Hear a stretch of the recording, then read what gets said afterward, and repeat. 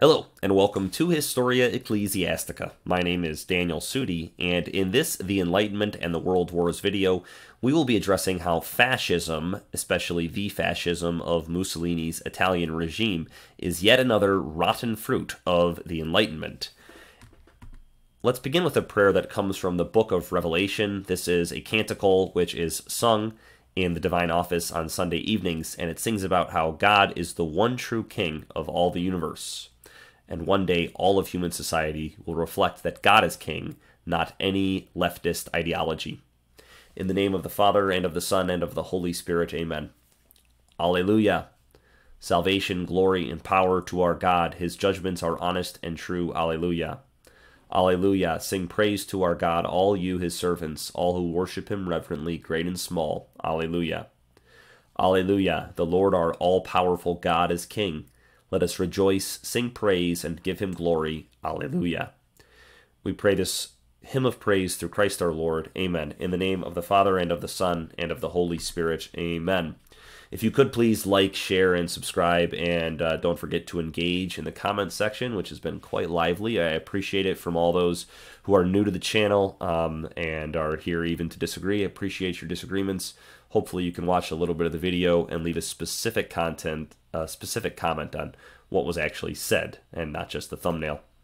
So in this video, we're going to have a historiographical discussion about the style of historiography that I use in this YouTube channel in general, especially in my treatment of Hitler and fascism.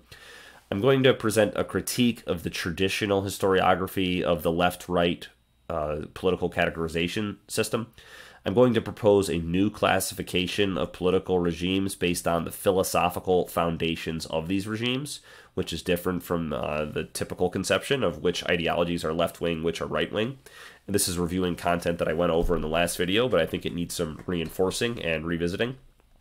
Then we're going to examine the philosophical foundations of Mussolini's fascism, which I can verify here emerge from the atheistic Enlightenment system of thought that also caused the other leftist political ideologies of the 19th and 20th centuries.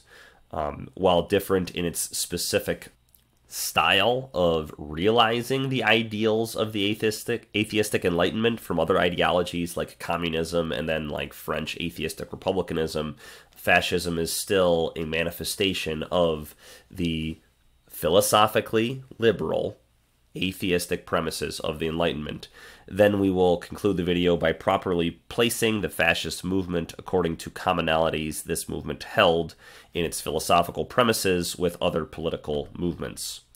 All right, so we're going to begin with a historiographical overview of the style of historiography that I use here at Historia Ecclesiastica, and then I'll revisit some of the criticisms of the video, which was originally titled Hitler Was Liberal, and I'll explain why I renamed the video.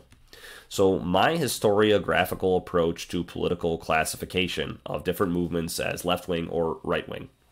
In my previous video, I did face a lot of criticism from the commenters for the initial premise of the video, likely just the thumbnail. I don't necessarily think that most of the commenters watched much of the video. It seemed like most were addressing the thumbnail itself. Hitler was liberal, is what the thumbnail originally said. Most criticisms, the vast majority, probably excluding a couple of criticisms, were due to the classification of Hitler as liberal in the thumbnail rather than the connections drawn between Hitler's ideology and the philosophers and activists that he had clear connections to. And those German Enlightenment philosophers or even American activists that I referenced would typically be deemed liberal by today's usage of the term, and also the usage that I defined early on in the video, that I was using liberal to refer to liberal philosophical movements in relationship to the traditional Christian values and political premises or political values. I doubt many of these commenters would have passionately argued with my definition of terms if my thumbnail had rather stated Hitler was a far-right conservative. I don't think many would have taken issue with that, betraying likely a little bit of ideological bias why there was such a nuanced disagreements about definitions of terms.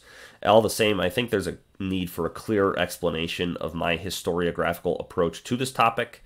I will respond as well to a number of what I thought were more thoughtful criticisms here, and I will define my historiographical approach in general. Once again, though, just to review, I ended up pinning this comment to the video stating that, as a reminder, the term liberal in this video was defined from the onset as being, quote, liberal or free in relationship to traditional Christian moral values and political principles, end quote, especially in a manner which was inspired by the Enlightenment.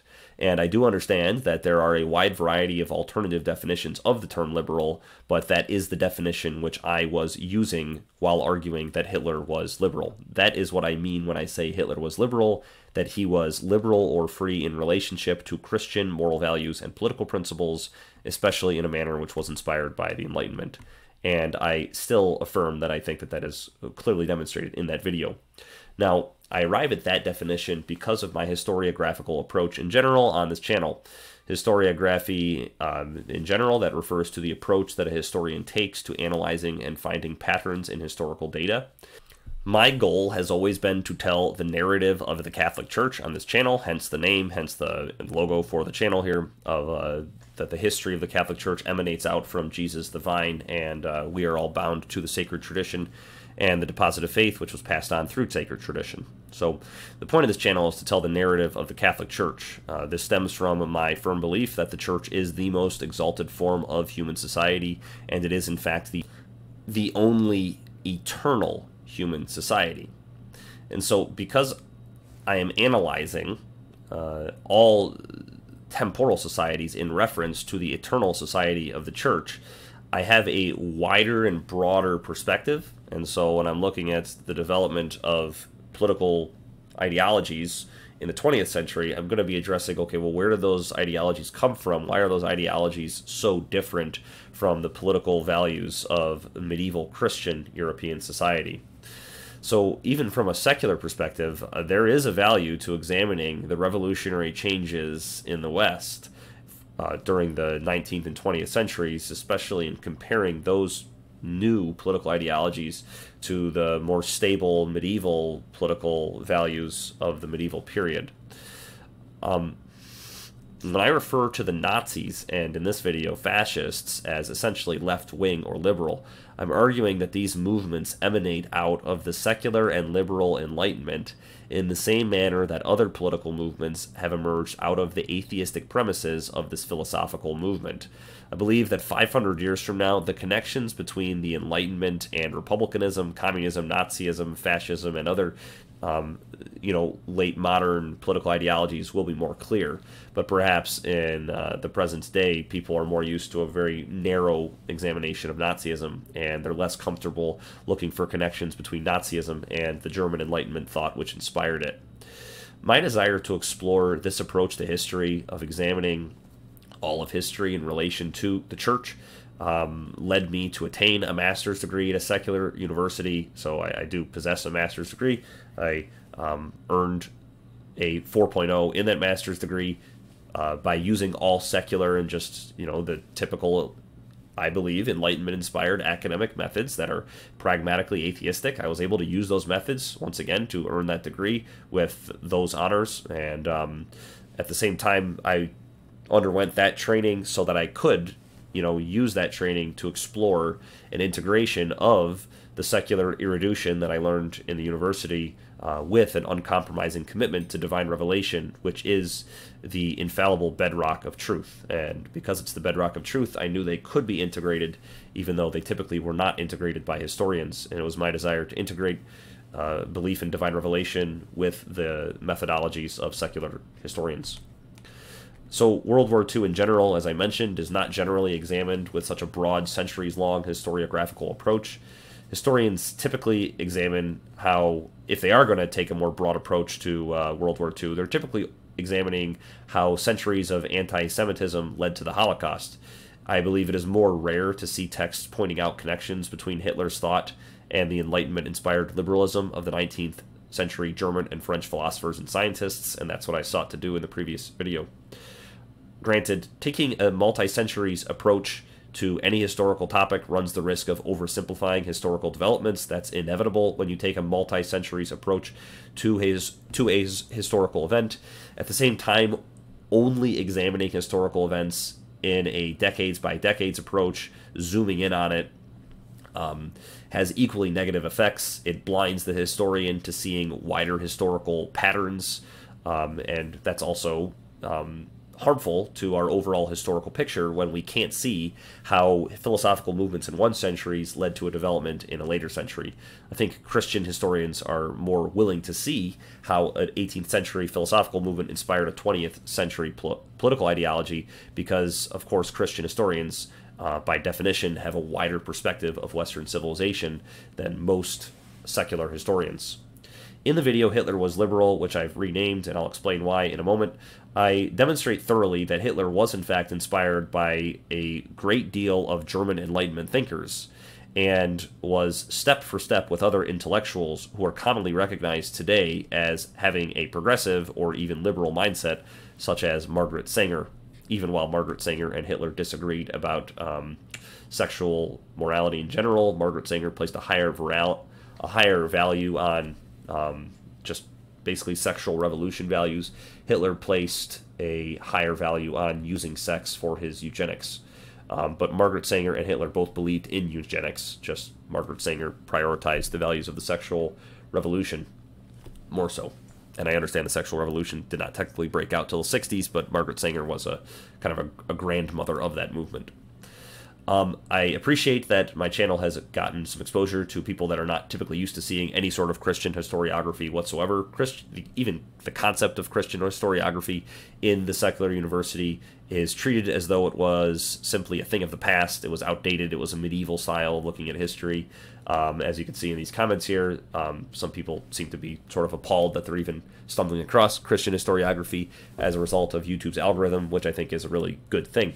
In fact, in the Hitler was liberal video, about 76% of the viewers were, in fact, viewers who had never seen my channel before, indicating that they're not trying to find Christian historiography. So that's an explanation about why the comments were of the nature that they were. Now, I want to address a few disagreements in the comment section. There was a lot of disagreements arguing with my definition of liberal in general, as you can see in these comments here, and then this one here. A lot of the comments disagreeing with my definition of liberal were offering a variety of definitions of liberal, indicating that the term liberal is very difficult to define. Here's another one arguing that the definition of liberal, they disagreed with it. If the term liberal and left-wing means different things in different points in the 18th, 19th, and early 20th, and then late 20th century, and sometimes the terms liberal and left-wing were synonyms, and sometimes they were not, both are, frankly, entirely unuseful terms. It's not useful as a historian to have a term which you need to know the definition of it in each particular decade. If it changes that often, it's not a very good term.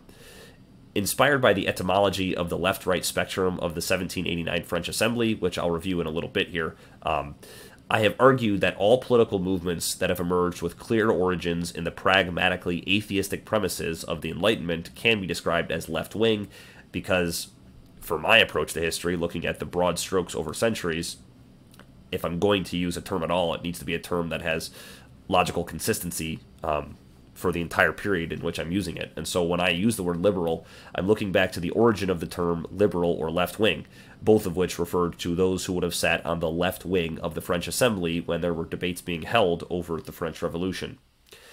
Throughout the series, I have also articulated that I'm using the term liberal to describe, again, a liberal relationship with the traditional beliefs and values of Western Christendom. Remember that this channel is focused on the narrative of the Church's history, and thus the history of all of Western civilization, and not just the 20th century. I have also used the terms Enlightenment-inspired and pragmatically atheistic to describe this ideology alongside the use of the term liberal. This definition of liberal is synonymous with the original definition of left-wing in the 1789 French Assembly. In my opinion, attempts to separate the left-wing, right-wing spectrum to economic ideology and the liberal-conservative spectrum to cultural ideology seems arbitrary and also problematic because, in practice, economic and cultural theories emerge from a single system of philosophical beliefs which inform both. In other words, it's arguable whether economic and cultural liberalism are separable at all. Both emerge from an ideology which informs how all of society should be organized. In other words, people have an ideology, that an underlying set of beliefs. And for progressive liberalism, pragmatically atheistic thought, Enlightenment-inspired thought, that ideology is, as I just said, it's pragmatically atheistic. It's extremely rationalistic. It's only looking at what can be empirically verified as true. So that underlying set of philosophical beliefs is going to lead to a certain set of economic and cultural beliefs. For example, so-called liberal capitalists in the United States are virtually always in favor of a huge welfare state which borrows from Marxism. So even if we're calling them liberal capitalism, like kind of old school Democrats in the United States, they still lean much more towards communist than what you would call a conservative in the United States.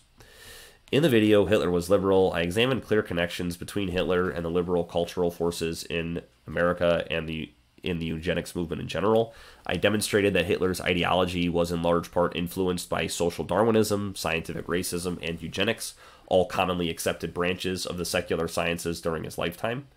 And that's not something that I necessarily came up with. In his treatment of transhumanism in the atheistic book Sapiens, the historian Harari argued that Nazism was inspired by what was deemed at the time as a legitimate scientific theory regarding race.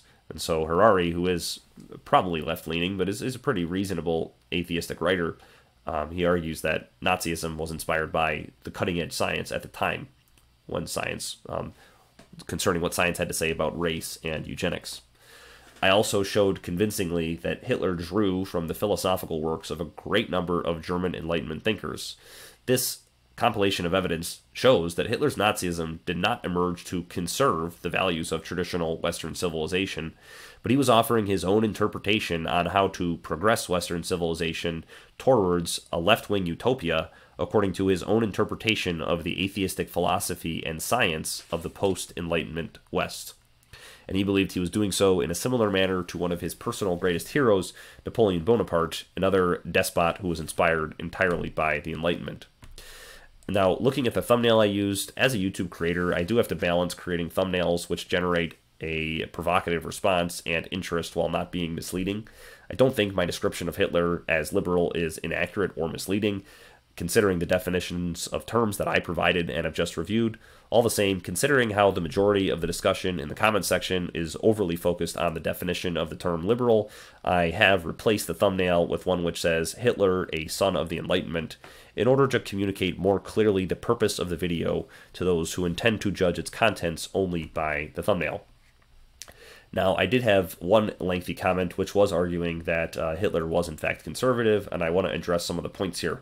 I'm not going to read his entire comment for the sake of time. If you want to pause and read what he said, you can look here. But I'm going to read my responses to his main points. So he argued that Hitler was conservative because Hitler opposed Freemasonry.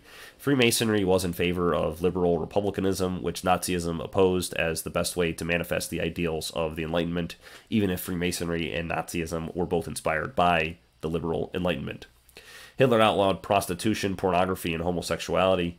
One might consider these laws to be conservative. However, this was a preservation of the status quo in all but communist nations at this time. So Hitler was not being as liberal as communists, perhaps, but he was not necessarily being more conservative than other liberal regimes at the time.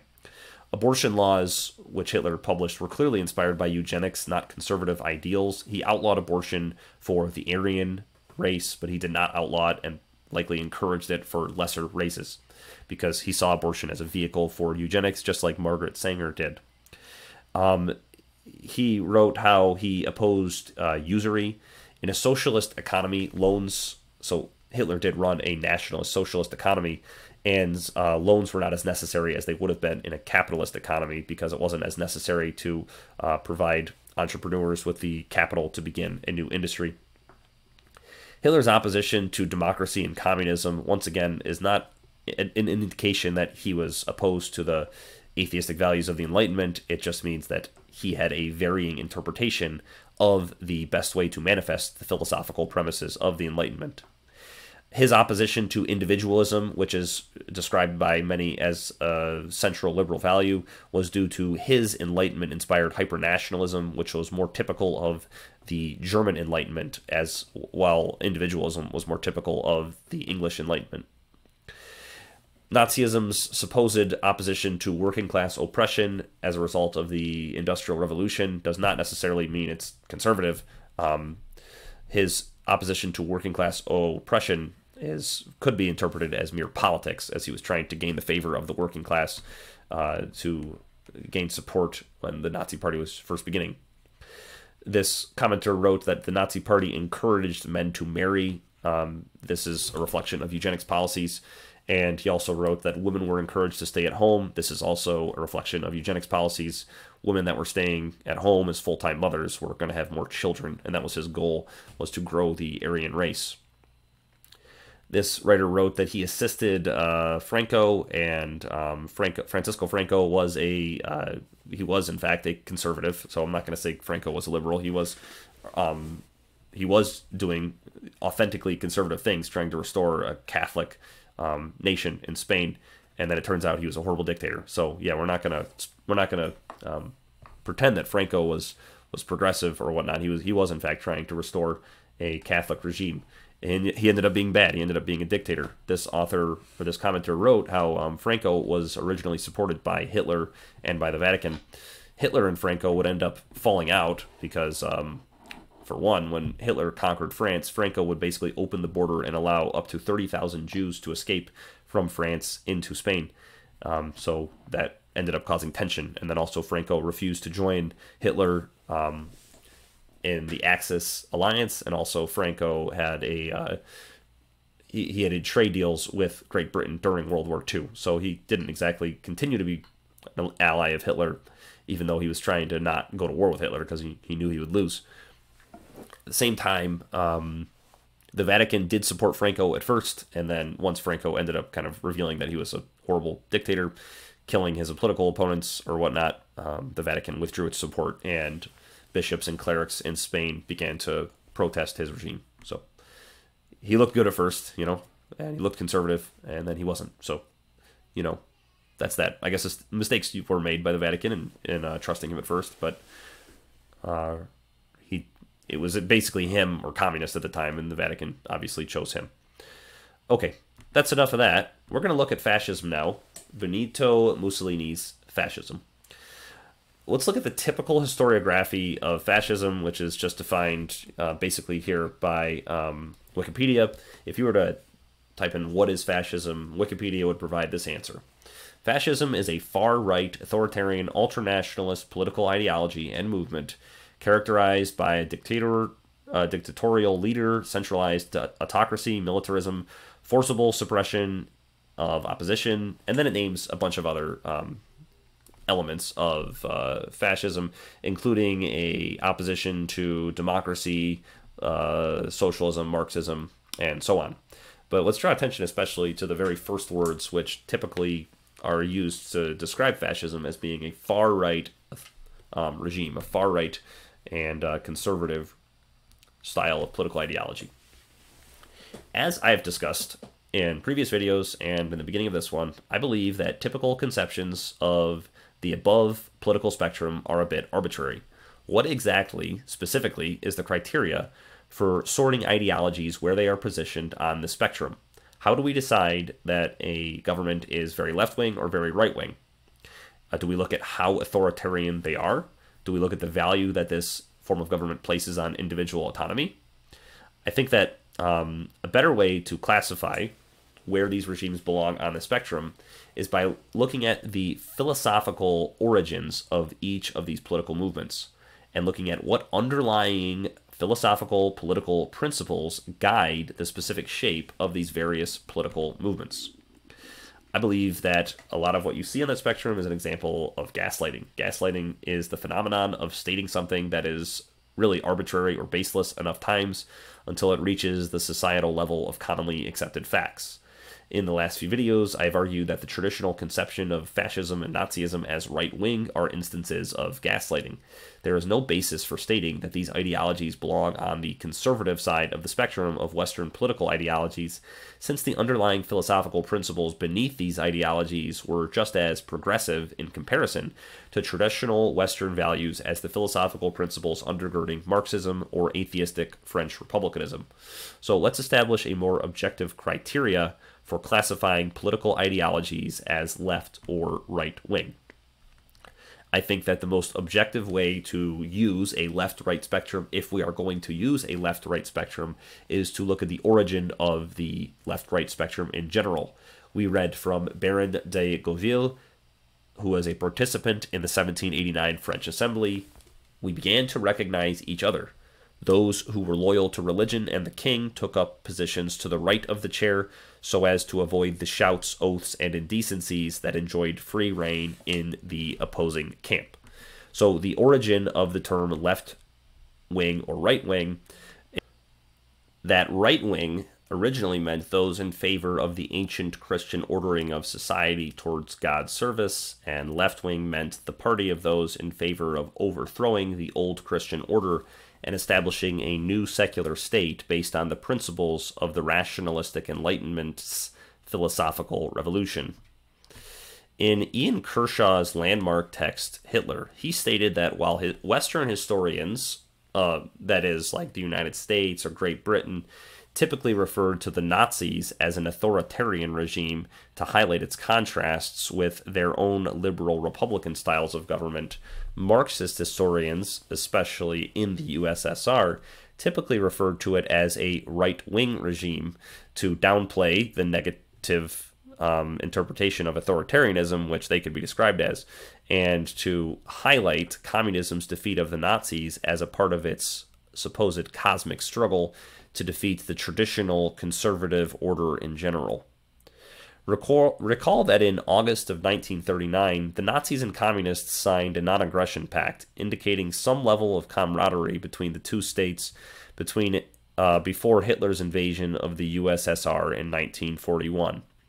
Even in the United States, arguably a majority of professional historians consider themselves members of the Marxist school of historiography, contributing to the widespread sense that fascism and Nazism were right-wing ideologies, because this is a part of the USSR's framing of World War II. At the same time, political ideologies require philosophical premises, and I think not enough attention is drawn to the philosophical premises which were the foundation of political ideologies such as fascism and Nazism. To effectively categorize a political movement, one must understand what philosophical premises led to its formation. All political movements require a philosophical system to legitimize their style of government. The philosophical system outlined in Augustine's City of God legitimized the political order of medieval Christendom. And pay attention to that, because most historians accept that as common sense, as a basic fact of medieval historiography. Augustine wrote the City of God in the 5th century, and then historians are comfortable saying that those principles inspired the style of governments that medieval governments used until the 15th century. So they're saying that that philosophical movement in one book inspired political principles for 1,000 years. And, you know, if we should be able to recognize that the political principles outlined in the Enlightenment were inspiring political ideologies, you know, less than 200 years later, like fascism and Nazism. John Locke's social contract theory legitimizes republicanism and democracy. Voltaire, Montesquieu, and Robespierre's philosophy legitimized the atheistic republic and the enlightened despotism of the French Revolution. The atheistic republic, of course, comes first, and then Napoleon ushers in the enlightened despotism. Adam Smith's Wealth of Nations legitimized the capitalist economic order. And Karl Marx's Communist Manifesto legitimized the communist states. I argue in the previous video that social Darwinism, the eugenics movement, and the German Enlightenment legitimized the Nazi state. Now, what philosophical premises undergirded the Italian fascist state, which served as in part, an inspiration for other states, especially Nazi Germany and Imperial Japan?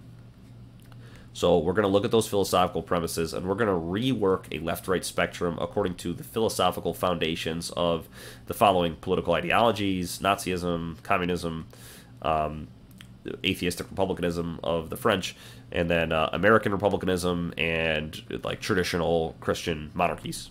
Okay, and please note that it's, of course, obvious that Christian influences still existed within each of the ideologies which I'm about to describe as left-wing.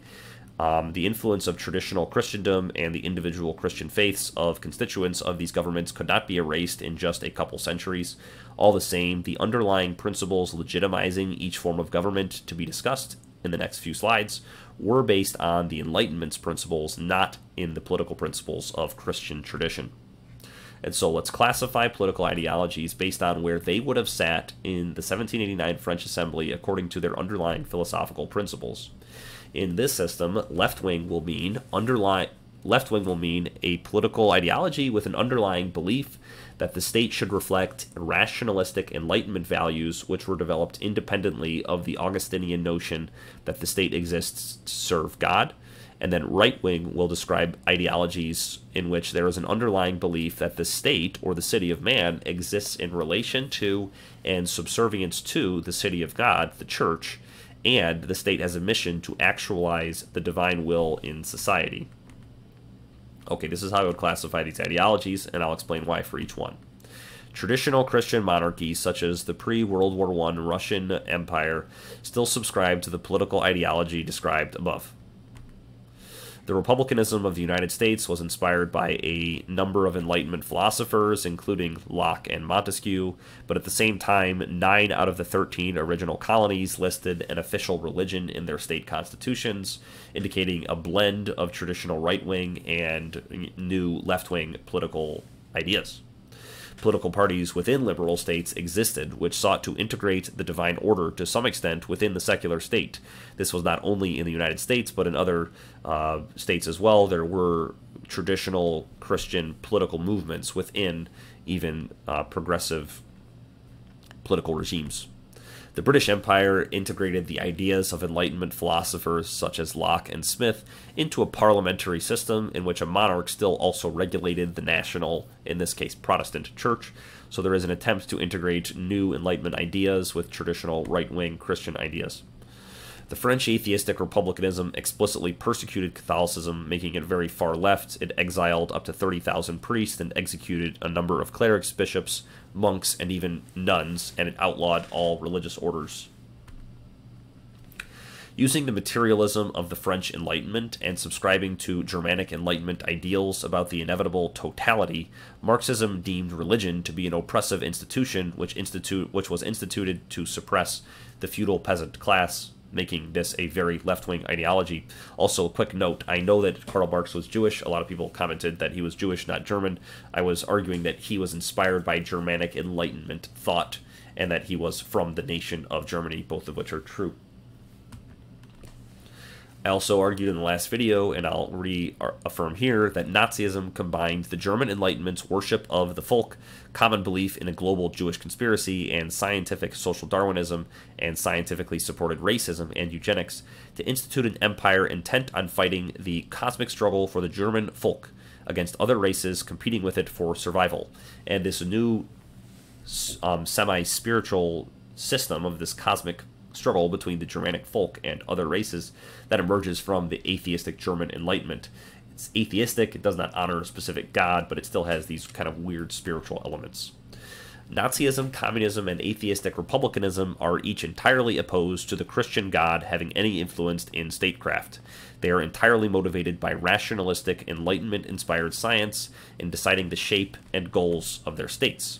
This is the reason that Nazism, communism, and atheistic republicanism are equally left-wing. Philosophically, they are each equally opposed to the divine order, and are equally in favor of imposing a new world order based upon the philosophical outgrowths of the Enlightenment.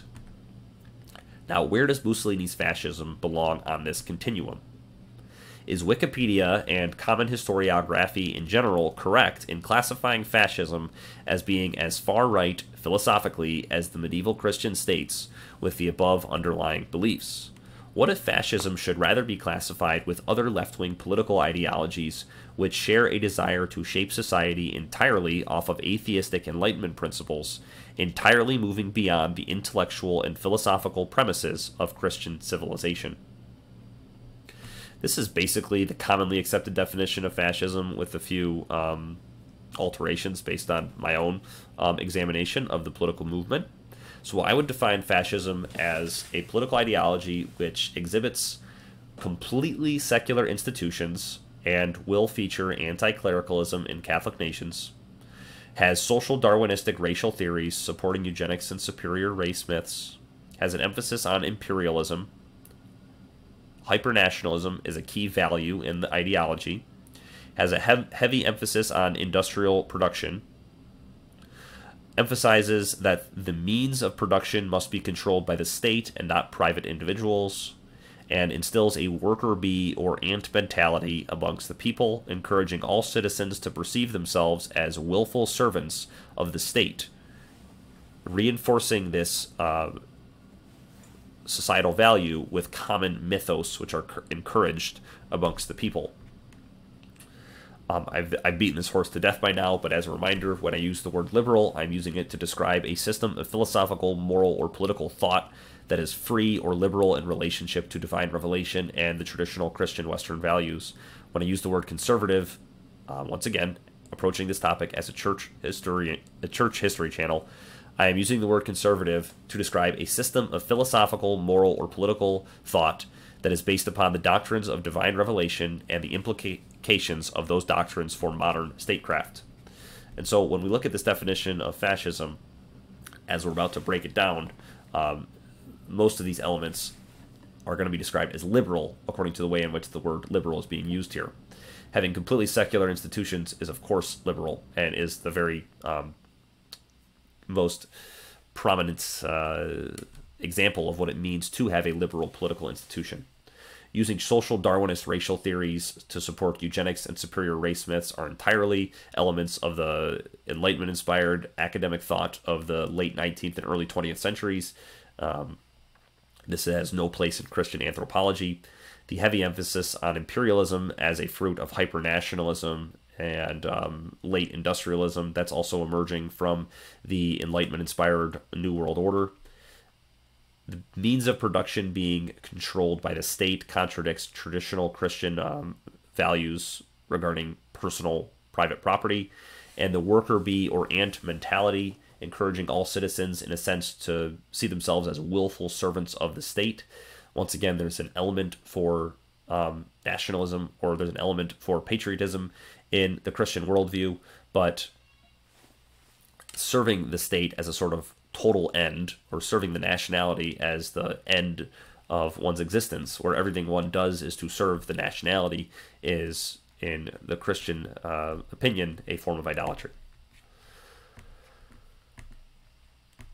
Now, when we talk about fascism here, it's also interesting to note that fascism is often conflated with other ideologies that existed in the 20th century, and it's way overinflated in today's political discourse.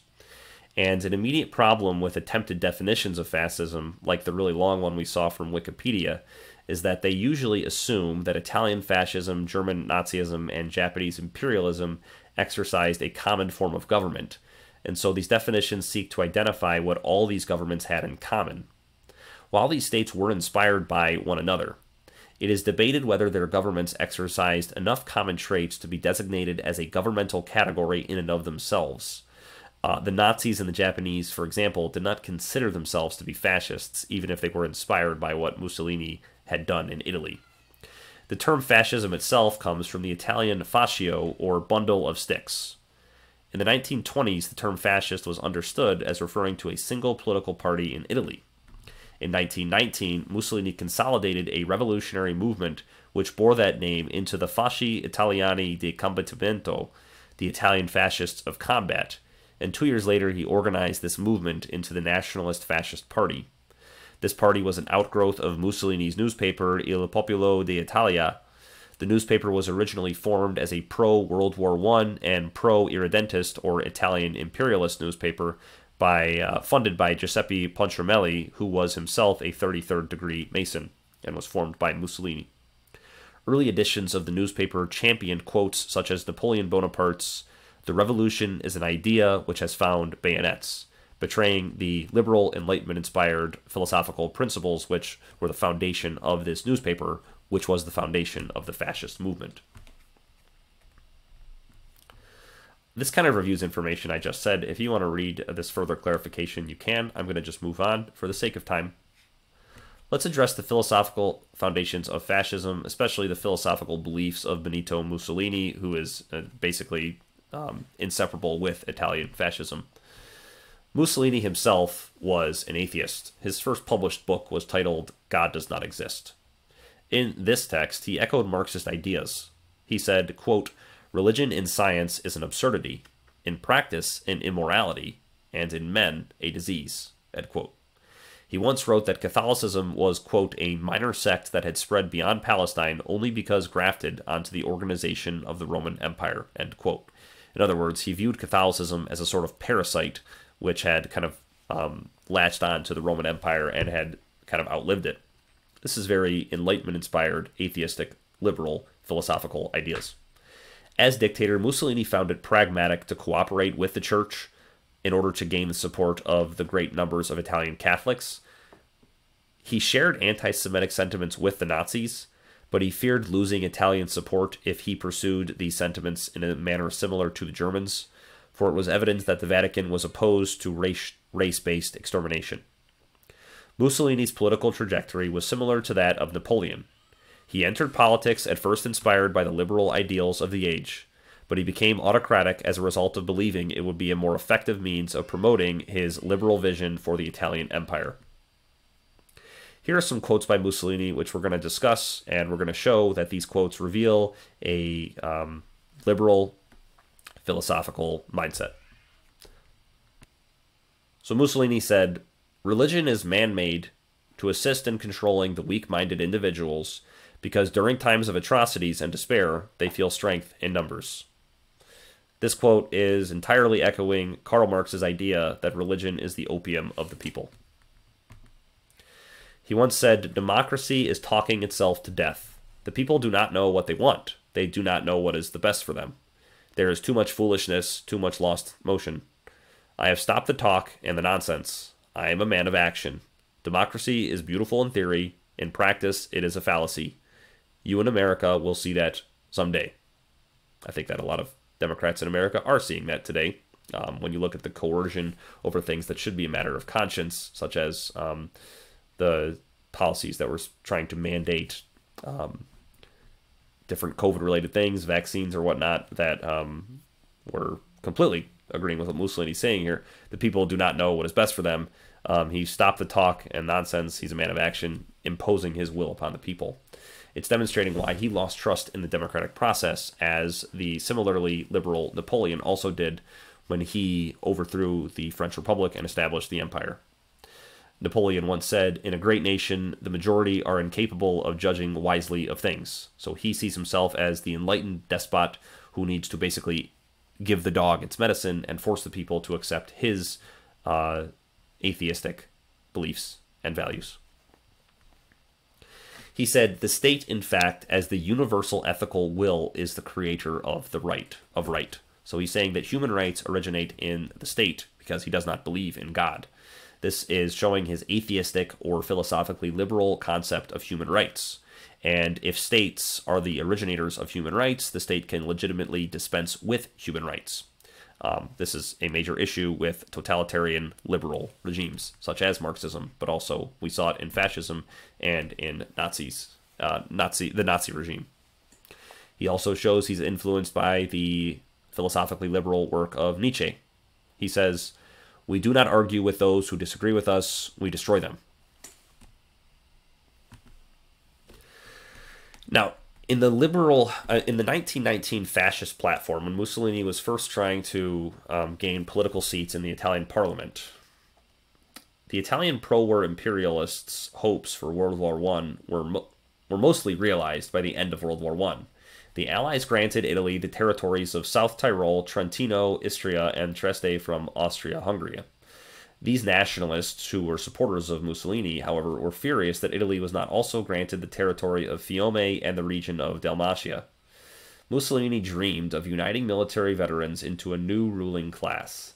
Inspired by Nietzsche's nihilistic legitimization of political violence, the Fascist Party organized into paramilitary structures and attacked political rivals. In 1915, a socialist newspaper's headquarters was destroyed by fascists. In its early years, Mussolini was a champion of traditional liberal values. He said, quote, "We are libertarians above all, loving liberty for everyone, even for our enemies," end quote. He said that freedom of speech was, quote, "the highest expression of human civilization," end quote. The fascist political platform in 1919 supported anti-clerical legislation. He also supported universal suffrage for men and women, and he also supported the abolition of any claims based on concepts of outdated nobility for privileges in the Italian state. However, with this platform, the fascists did quite poorly in the 1919 elections, and the socialists gained the largest party in parliament.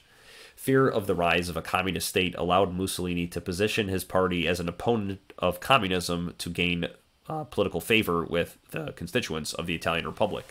Donations from large corporations who feared a Marxist takeover and paramilitary activity led his party to nearly start a civil war, violently attacking socialist leaders regularly. Mussolini began to describe his party as being on the extreme right in the early 1920s. However, he did this mostly to position his movement in opposition to communism and to make it more favorable to the largely Catholic constituents of the Italian Republic. In the same time period, he began to integrate social Darwinism and eugenics ideas to refer to Italians as being the superior race, and he began to promote a foreign policy centered around the mythos of reestablishing the Roman Empire, and he wanted to expand the Roman Empire, as he was calling the Italian regime, and he was using, he was just borrowing from 19th century hyper-nationalistic imperialist values, but framing it as the reestablishing of the Roman Empire.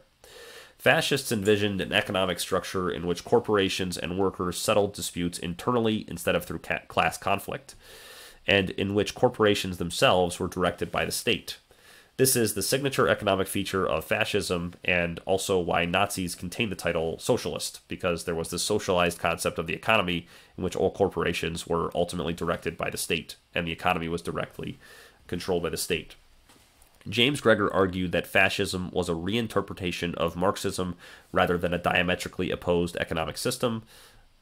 And there's the source there if you want to see James Gregor's work where he makes that argument. The historian Stanley Payne demonstrated in the source you see there that Italian fascists may have been opposed to communism, but were just as much opposed to reactionary conservatism, which sought to reestablish a traditional Christian order. As I stated, Mussolini also promoted a common mythos of identifying the Italian ethnicity as the inheritor of the Roman Empire, legitimizing imperial conquests throughout the Mediterranean.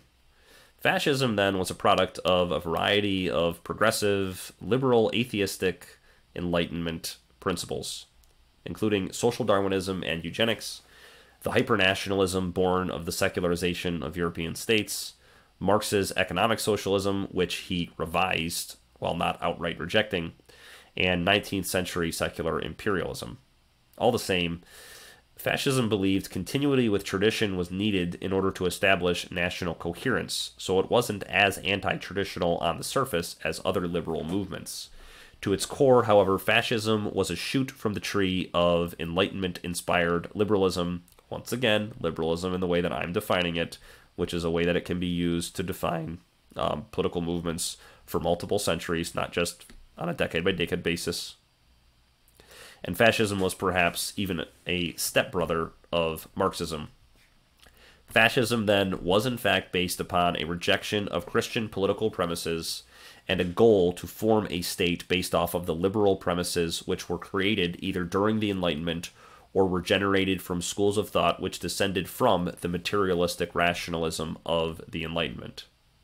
While disagreeing in specificity about the form of state which best embodied the secular, atheistic, or materialistic ideals which were born of the Enlightenment with other forms of liberal government, such as communist or republicanism, fascism is nevertheless amongst the various left-wing ideologies of the 20th century. Antifa is an atheistic organization which today seeks to impose their atheistic secular values upon the United States through the use of political violence and intimidation against their political opponents. So, sorry, Antifa, you have a lot in common with fascists, who formally rose to power after their series of violent attacks upon their political opponents, and finally their mostly peaceful march on Rome in 1922, after which Mussolini was granted power by the Italian king over the Italian state. Mussolini once said, "We do not argue with those who disagree with us, we destroy them," and many in today's political scene agree with that philosophical principle. So in review, we did a lengthy historiographical overview of the type of historiography that I use on this channel, especially as I've been looking at 20th century developments. I've been looking at them in the broader strokes of the changes in Western civilization in general, because I'm examining the story of the church, and so I'm more interested in the broad history of Western civilization than the very narrow history of, say, the 1920s and 30s. I presented a critique of the traditional historiography of left-right wing political categorizations. I proposed a new classification. If we are going to use a left-right spectrum, I think it should be based upon the philosophical principles undergirding political ideologies, and so I presented a new political spectrum based on that different, principle of how to classify ideologies. We examined the philosophical foundations of Mussolini's fascism, and then we properly placed the fascist movement according to the philosophical commonalities with other political movements of the 19th and 20th centuries. Let us conclude with a prayer. In nomine Patris et Filii et Spirituis Sancti. Ave Maria, gratia plena Dominus tecum, benedicta tu in mulieribus et benedictus fructus ventris tui, Iesus. Sancta Maria, Mater Dei, ora pro nobis peccatoribus, nunc et in hora mortis nostrae. Amen. In nomine Patris et Filii et Spirituis Sancti. Thank you very much for watching. May Almighty God remove from your minds anything I've said incorrect or untrue. We'll see you next time. Bye.